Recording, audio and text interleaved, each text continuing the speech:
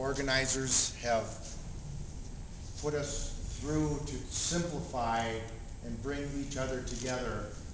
Being in the environmental business, there's so much to do, there's not enough time. So by thinking ahead 50 years and looking back at my great-great-grandchildren, I really, really feel a need to leave a legacy of something I'm very passionate about, and it's somewhat like writing your own obituary.